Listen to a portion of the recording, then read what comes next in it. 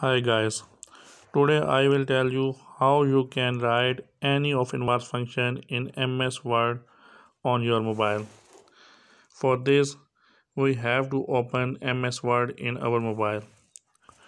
We know that almost every mobile phone has Google Keyboard installed. We have to open Google Keyboard. After opening the keyboard, we will see there will be an arrow mark on the right above corner of keyboard. If we click on it, we will see a home icon on the left side. Just click on the home icon and then click on the insert button.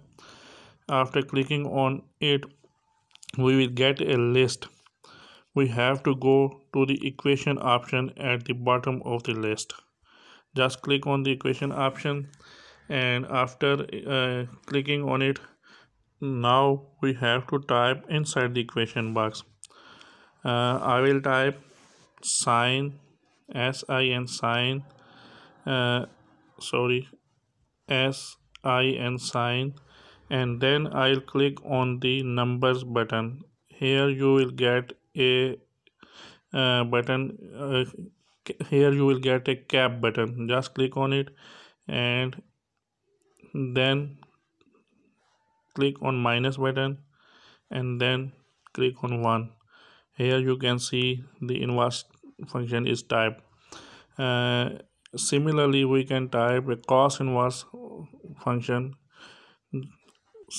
cos, and then click on cap icon,